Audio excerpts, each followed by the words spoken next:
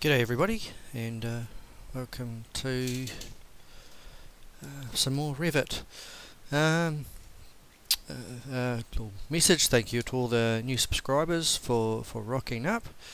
A new one today who asked a pertinent question, so I thought, well, rather than going on with the project, we'll resolve his question, because I thought it was quite a pertinent one and it's something we haven't really covered. So, okay.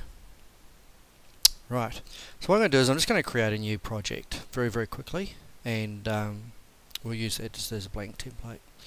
So here we are, default splash page in Revit. Okay, if I go say new here, oh there we go, construction template. Doesn't really matter which one we open, I'll just use an architectural template. Go OK. Wait for it to all spool up and get cracking. Okay, so there we go. So here we have the just the default setup. Okay, so the question was property lines or boundary lines. How do we get those into the project? Or let me refresh that. The question was asked, how do I, could I provide the default CAD file for one of my previous lessons, and it was a little bit difficult to do, but that basically prompted me to talk about property lines should somebody not have a CAD file to work from. Okay, so we're in ground floor plan. Let's make a start from here and see what happens. So what we need to do is we need to go to the in our ribbon, we need to go up here, we need to go to our massing and site tab. Remember, if you are Revit LT, you'll only have the site aspect of this. Okay, so we've got a model site here, and then we've got a modify site. So what we can do here, so here we've got a button called property lines, so let's go click on that there. Okay, so what this does is it says, right, do we want to or how would we like to create these property lines? Okay, so we can enter by distance and bearings, or we can create by sketching. I said we'll do this one first here, so create by sketching. Okay, this is the one we would use if we had a CAD file underneath. Okay, but very quickly I can basically use my line tools and create some boundaries. I can chuck an arc in there as well.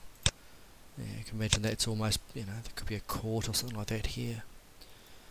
Okay, so there it is. So that's a very basic sketch. And if I go click the green tick here, there we go, we get our property lines there.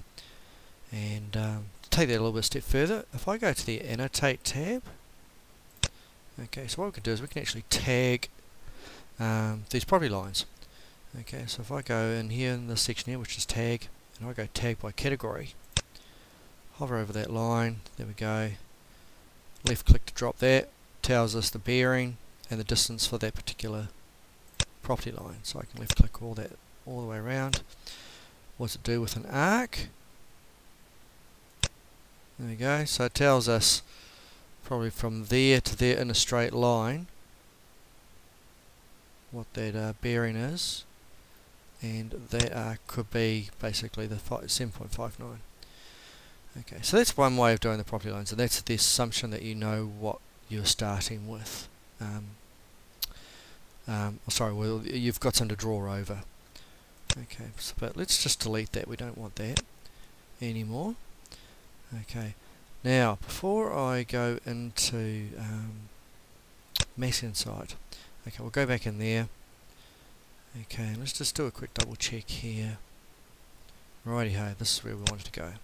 So in our Mason and Site tab, in Model Site here, there's a little arrow down there, which brings up some additional settings. Okay. And what we want here is at the bottom here, which says Property Data. Okay. So we have two settings here. So this is the angle display. So we have degrees, or degrees from north-south. Okay, or northings and southings, I believe it is. Okay. In Australia, we stopped using northing southings many years ago. Okay, so I'm going to change that now just to the default degrees there. So if I just left click on that, okay, my units, degrees, minutes, seconds is fine. We still use that a lot in Australia. Okay, and I just want to apply those settings, and then I'm just going to close that down. Okay, now what we can do is we can repeat that property line command, property line there, and now we can say create by entering distances and bearings. So left click there. So this is what we would use if we say we had plan of subdivision, you know, PDF or a paper copy of it. We knew the written value of the distances and bearings, but we had nothing to copy onto our plan. Okay, so this is one way. This is how we could do that. Okay, so at the moment we have a distance here and a bearing.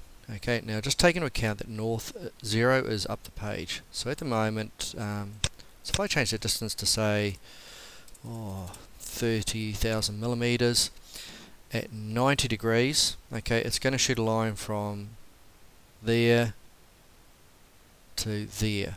That's the theory. Okay, so now what we're going to do is I'm going to insert another one. Okay, so that's 30,000 down. So this one here I'll say 15,000, and we'll change our degrees to 180 degrees. So the theory is that if we've drawn a line up here, this line should shoot down this direction. Okay. Little additional bit of information there. See where it says left or right. So this is going right, so it's going clockwise. Let's insert another one to match this here. Okay, 30,000. This time we have to go 270 degrees because we want to go from right to left. And insert one more. Let's use my pause there.